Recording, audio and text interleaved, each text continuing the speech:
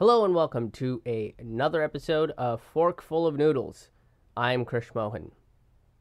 Before we get into this week's episode, I want to let you guys know that if you would like to support Fork Full of Noodles and DIY socially conscious comedy content, you can donate to my Patreon at patreon.com/KrishMohanHaha. Everything starts at only $2 a month, so go to patreon.com/KrishMohanHaha to find out all the details, the different tiers, the rewards, and the goals of what you'd be supporting. All right, now let's dive into this week's episode. We have delved into what it takes to make prison a better place that is focused on rehabilitation, reforming the laws, and rehumanizing inmates. But that's only half the issue in this case. Look, if we make the conditions of prisons better but don't actually treat citizens with some respect or kindness in the eyes of the law, then we're starting to cycle all over again. So the question is, can we reform the officers of the law? So before we dive into this, we have to ask, can cops even be reformed, right? Can big beefy dudes who seem to be looking for all the wrong reasons to get into a Wild Wild West style shootout to gain some badge of honor and some coolness points, can they be reformed to protect and serve? Well, the example that we can look at here is Captain Ray Lewis. Captain Ray Lewis is a former Philadelphia brutal cop turned Occupy supporter. Okay, first I want to make clear that I am a retired Philadelphia police captain. I'm no longer active. And I first came to align myself with the Occupy movement back in November 2011, shortly after it started, when I read on the newscast that these people were shouting, yelling, and screaming, and that they had camp in New York City. And that intrigued me. Why are all these people sleeping out in these blue tarps and living like this? And so after a lot of search on the internet, because mainstream media did not have it, the internet, I found a link to the Declaration of the Occupation. It was beautifully written, very descriptive. There were 23 bullet points, and after reading each one, I agreed with it wholeheartedly. There was not a single one that I took issue with. According to Captain Ray Lewis, he saw what the job itself would do to a person. Right? The job of being a cop will harden you, since all you do is deal with the shitty things society has to offer. So, police brutality. I was a brutal cop. And I have to let people know that the occupation is such that it hardens you very quickly. I was a ghetto cop 19 to 24 years. My first 10 years were patrol officer in the ghetto. I started out as a real nice, sensitive, caring guy. I was beating people within a year and a half. It breeds that because every day, and I was a sensitive guy. Can you imagine what an insensitive guy getting the job would do, how fast? Every day you run into hostility. Every day you're confronting people who are angry with you. You have to arrest them. So they're upset. They're going to fight you. They spit at you. Every police department has this saying, by the way. There are two types of citizens, two types of people, cops and assholes. That comes about because that's all cops deal with. They lose sense of the real world. In the ghetto. I have to make that distinction. After the 8th drunk guy pees on you, your head is going to equate that everyone wants to pee on you. But you can counter this point very easily with something that Jeff Sessions said recently about pulling away from investigating police officers in regards to perjury. Sessions claims that we shouldn't condemn law enforcement because of the actions of a few rotten apples. Great. Can law enforcement make that distinction with citizens that they should be protecting? At current, citizens and law enforcement are fed the narrative that there are only a few bad apples. And I'm sure that there are a lot more Captain Ray Lewises in the force, but usually they're pushed out, right? Even Captain Ray Lewis got threats from the Philly commissioner's office that they will take any actions necessary to stop him from going to the Occupy movement. They can't do anything to a retired officer, although they tried with me. They tried to take my pension. And the police commissioner, then Charles Ramsey, sent me a very threatening letter that I still have, threatening to take any and all necessary action to stop me. So there were threats, even though I was legally right to do what I did. As it sounds like somebody's getting desperate that their dirty little secrets will take away their position of power. Look, people would be a lot quieter if this was the actions of a few rotten apples, right? But the problem is that the rot is spreading, and apparently it's spread so deep that it's decomposing the Department of Justice. Besides, you should be looking at how bad the rot is, right? It's the quality of the rot, not the quantity. Eating one bad apple can make people distrust apple trees forever. Unless, of course, the apple tree can help with the decrease of the rotting. But this is the psychology of cops that isn't addressed by the system they serve. The way the cops look at the world around them is that it's a constant war for law and order. And according to NYU professor Urban Younger, the cops are fighting a war on two fronts: crime on the streets and the liberal rule of law. So, to them, reforming and rehabilitating prisoners is putting crime back on the streets because that's how the system they are protecting has educated them.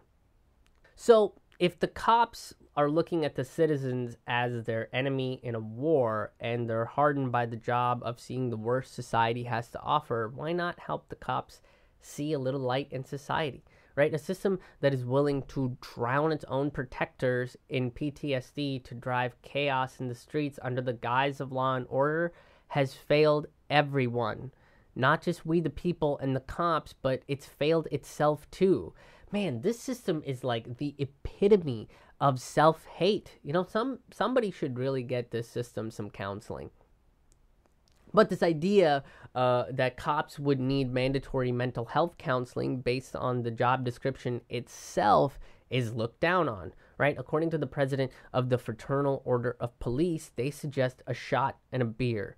And subsequently for me, you combat that problem first by hiring very caring people. But even like I said with me, I became brutal. Second, you have to have mandatory counseling. Now, right now they have counseling. If a supervisor sees an officer and he thinks he should go to counseling, he can mandate it. A couple of reasons they don't. Number one, the supervisor wants to be liked. And if that supervisor mandates somebody to counseling, all the other cops know that cop now has a stigma. He had to go, there's something mentally wrong with him. So all the cops think, is my supervisor going to send me for mental counseling? So if you make it, oh, and by the way, a former president of the Fraternal Order of Police, the Philadelphia Union, he said when they were bargaining with the city wanted a counseling program. He said and this is an example that the president of the union said. So all the cops look up to the president of the union, more than the police commissioner.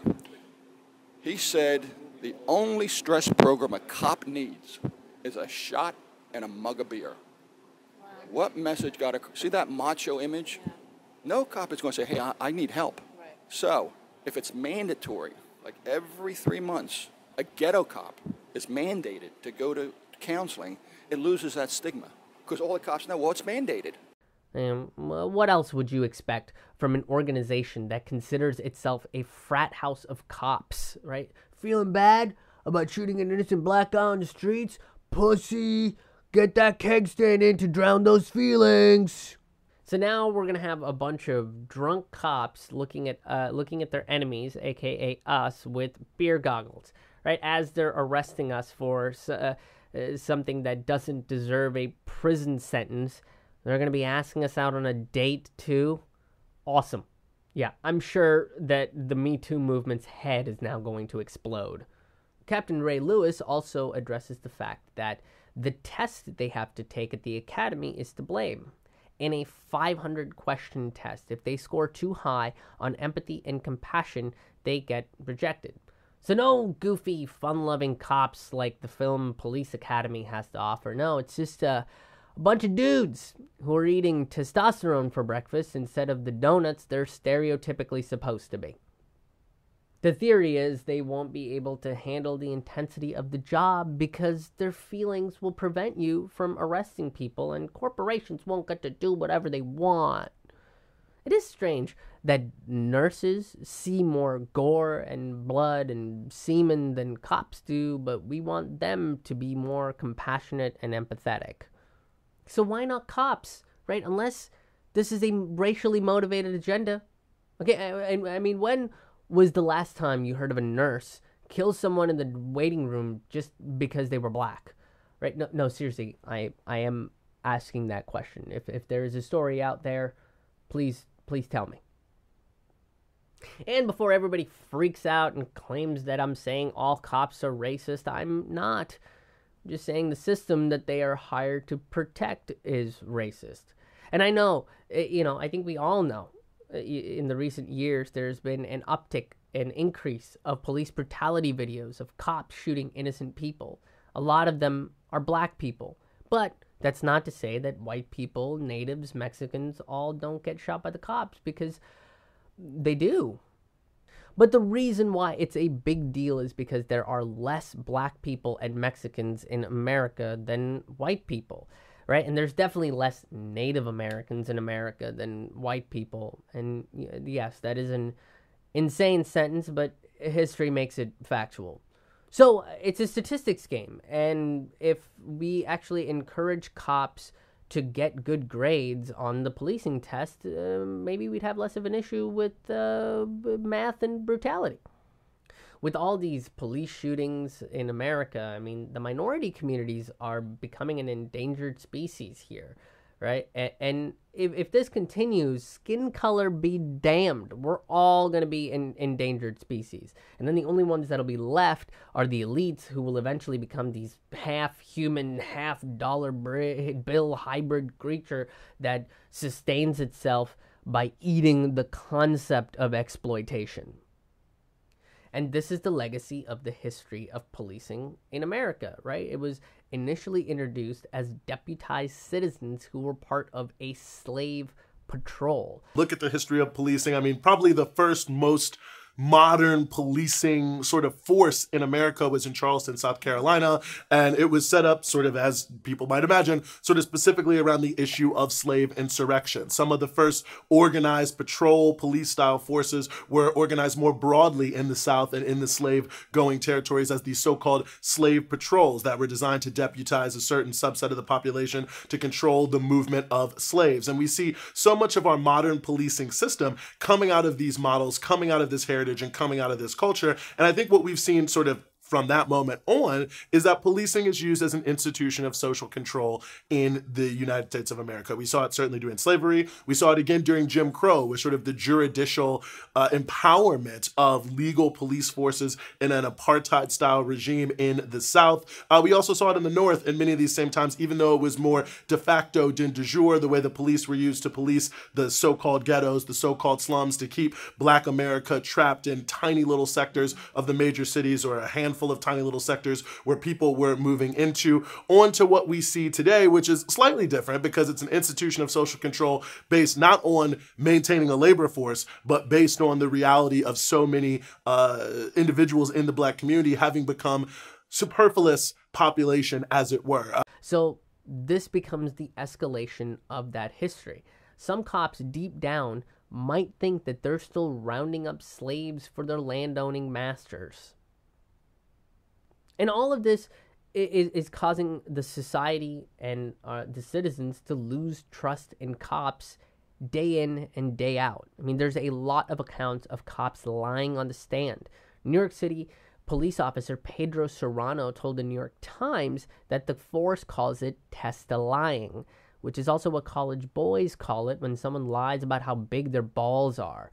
You don't want to know how they find out. It's so gross that nurses are disturbed by it.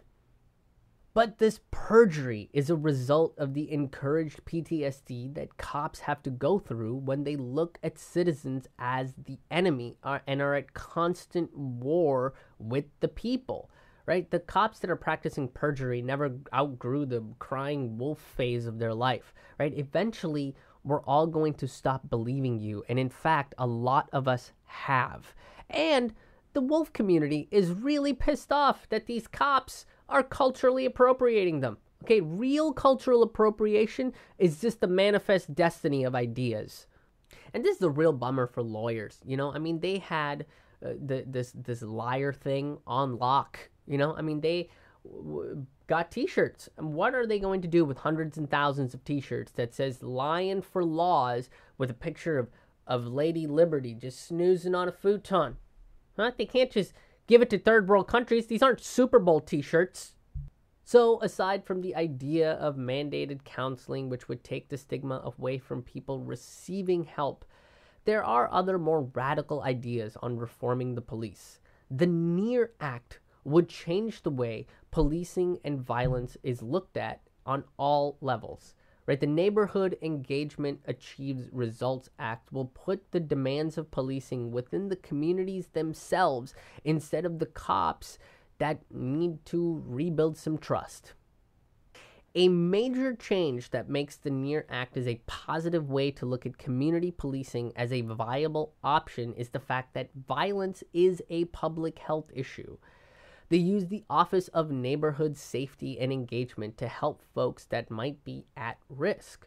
The Community Crime Prevention Team would find links between behavioral and mental health issues and address these issues appropriately. In the hands of the community, folks can be protected and served. Now, most of us would say that the cops are supposed to be part of the community, and even if that was true, they're not anymore. The cops that are stationed in a neighborhood aren't from there, so they don't know the politics and nuance of those streets, right? To them, they're all strangers that are at risk of falling prey to liberal laws, which are just a gateway to bigger crimes. The NEAR Act looks at the source of police violence as the police themselves, and instead of relying on a system to fix their mistakes, they are taking it upon themselves to look after each other. And this begs the question to be asked. Do we even need the police? I would say in the form it's in now, no. I mean, that's like asking if you want McDonald's to keep putting ammonia in your hamburger. Real thing. But the NEAR Act changes what the idea of policing is, like how McDonald's has officially changed what a burger and the meaning of food is. The NEAR Act is a true reform to the idea of policing that works from the outside to maybe change the internals of a broken system, while McDonald's will continue to break you from the inside out. And realistically, thanks to the NEAR Act, who knows their community better than those that are living in it? The NEAR Act would also address the idea that we can probably stop crime. Right? Not just predict it, but look at the causes of it and try to fix those problems. Violence is really a public health issue. And just like the same way we can solve any disease by looking at what are the enzymes and the like that are at the basis of it and figure out how to counteract them, we can look at what causes quote unquote crime, especially violent crime, and get in front of the problem by dealing with the situations and the social context that led people to making certain choices. So right, stresses from poverty, pressures from hyper-gendered situations, the importance of basic needs and income can all be addressed as a group. Well, what does it mean to have a world where, first and foremost, every person has what they need, and to some degree, based on what we can produce, what they want, right? How do we reduce the need of people to feel like they need to victimize others to survive? And now there will also be an armed community self-defense group to protect people from the 3,000 to 4,000 bigoted right-wing militias that politicians seem to be supporting, because we haven't stopped all crimes yet. I mentioned the Huey P. Newton Gun Club, which is a relatively small group of people focused on community empowerment, and they're treated as a terrorist organization, where in Oregon you have 4,000 strong militias where they have state senators that are affiliated with them, and it's not considered controversial. So I think that's the context we have to consider community self-defense in. It's the context of a real threat to a lot of communities, but I think it's also a context that, in that context, gun ownership is very different. And it's part of a disciplined, organized, political, conscious movement that is very different than what we see, which is, I think, a very willy-nilly approach to either people who live on the suburbs who just are racist and fear robberies and who own guns, or people in many of our oppressed communities who feel the need to own a gun to either stay safe or to conduct their business. And a lot of those nuances have to be dealt with, I think, outside of the context of gun control. If we look at the police as a force that is in place by elites suffering from PTSD, we can let them take a little bit of a break to recover, right? Communities can make better decisions for themselves instead of out-of-touch rich people that are not vested in our communities or our people, right? These reforms are more work on our part, but it's worth it. And we can do it as long as we help each other, instead of being convinced that we constantly have to be at war amongst each other. That has been your forkful of noodles for this week. I hope you guys enjoyed the episode. We've got a lot more coming up in the upcoming weeks. But if you would like to support Forkful of Noodles, this is what I do full time. I tour with comedy. I'm a stand-up comedian that tours full-time, and I create comedy content full-time. If you would like to support these things, please donate to my Patreon at patreon.com/KrishMohan. All of that starts at $2 a month. All of my stuff is going to be available for free. There's very little that's going to be behind a paywall. But if you would like to show appreciation and financially support this show, because it's a lot of work to produce a show like this every single week, you can donate to my Patreon at patreon.com/KrishMohan. If you can't support this show financially, I completely understand. But a great way to help this show is by sharing. Share it with some friends. Share it with some enemies. Share it with anybody you think would enjoy content like this. And if you would like to, you can follow me. You can like my Facebook page. You can give this video a thumbs up. You can follow me on Twitter and Instagram at KrishMohan. And you can check out my website, ramennoodlescomedy.com. I have live stand-up comedy shows coming up in Lexington, Kentucky, Louisville, Kentucky, Knoxville, Tennessee. I will be in Cincinnati, Ohio, Lancaster, Pennsylvania, Frederick, Maryland, Williamsburg, Virginia, Norfolk, Virginia. I'm going to be all over the place, you guys. Come hang out with me. Come check out the full hour of comedy that I am working on. You can check out my entire tour schedule at ramennoodlescomedy.com. We've got lots more Forkful of Noodles coming up. I'm very excited to be back. Like I said, if you want to support this show, share the hell out of it. Give it a like. And donate to the Patreon at patreon.com/KrishMohan. Check out all of the links below. Sign up for the email list to get updates every single week or every single month to find out what's going on with me. But thank you guys so much for watching. Thank you guys so much for supporting and sharing. To all of the people that are already patrons, thank you guys so much for donating. It means a lot. Every little bit helps. But till the next video, thanks for getting into it, and we'll see you on the road.